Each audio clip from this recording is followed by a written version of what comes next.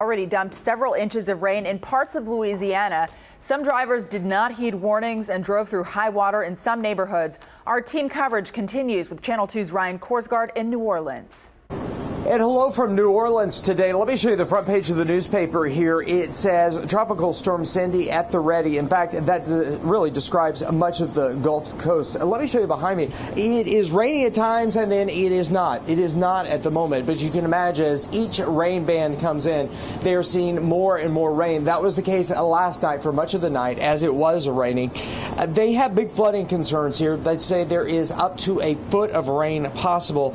They also say it's not necessarily how much rain that comes, but how fast that rain falls.